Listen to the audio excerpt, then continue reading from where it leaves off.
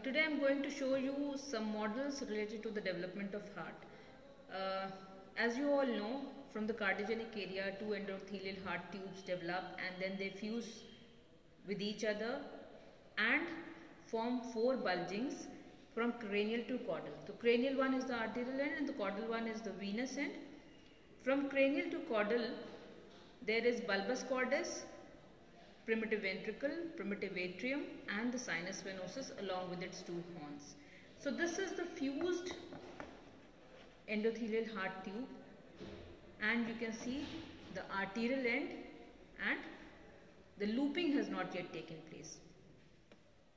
When the cardiac looping takes place, this is the cut surface where you can see that the arterial end and the primitive ventricles have been cut from the top so that you can see the cavity inside.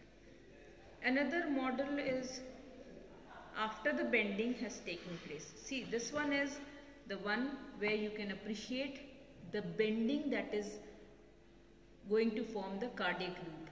It starts by day 23 and ends by day 28. So this is the arterial end and then the cephalic end bends ventrally and to the right, whereas the caudal end bends dorsocranially and to the left. So that is how the bending is responsible for the formation of cardiac loop that completes by day 28. So this is the arterial end, then there is bulbus cordis and a loop is there that is known as bulboventricular loop, or you can say in some books it is written as bulboventricular flange.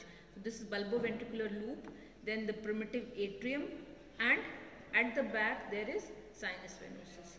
So this is another model to show you how the bending is taking place. Arterial end, bulbus cordis, bulboventricular loop, primitive ventricle, atria and then the sinus venosus.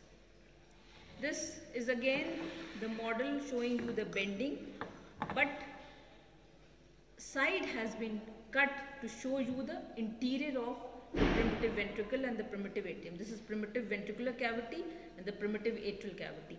So this is the arterial end, bulboventricular loop, primitive ventricle, these are the atria, and finally at the back there is sinus venosus, right?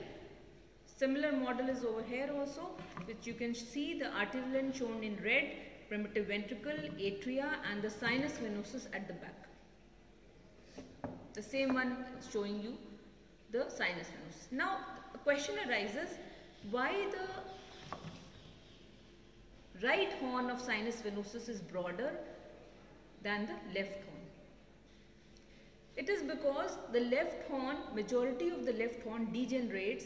Only the portion that remains is responsible for the formation of coronary sinus and oblique vein of left atrium, whereas the right horn gets absorbed completely into the right atrium, thereby forming the smooth portion of right atrium. So this is about the looping of the heart and the arterial and the venous ends, how they align themselves to form the adult structure that we see as the heart. Thank you.